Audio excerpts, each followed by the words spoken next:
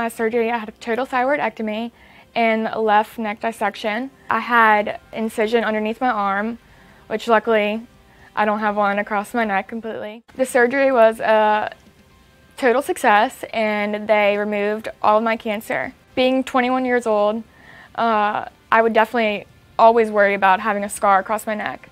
And I'm very thankful for it being hidden underneath my arm. No one would ever know about the surgery.